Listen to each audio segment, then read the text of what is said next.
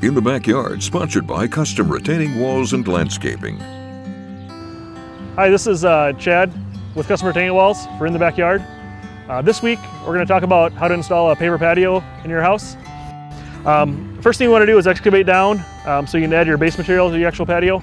We usually recommend excavating down at least 9 inches. That'll give you enough room for 6 inches of base rock, your 1 inch of sand, and then room for your pavers to sit on top.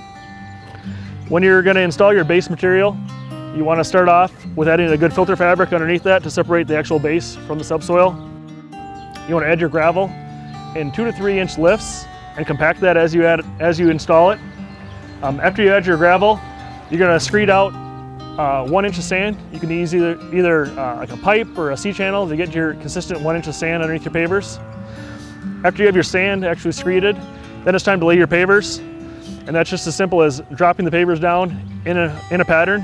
Here we have Holland pavers installed in a herringbone pattern.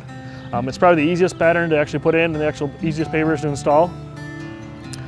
After the pavers are installed, you're going to add an edge restraint to the actual pavers so they don't shift or move while you're walking on them.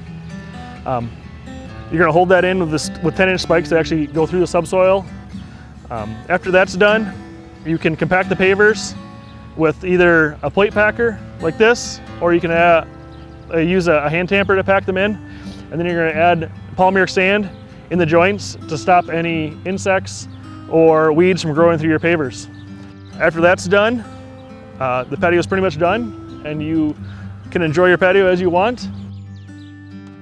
This is Chad with Custom Retaining Walls, and we'll see you next week in the backyard.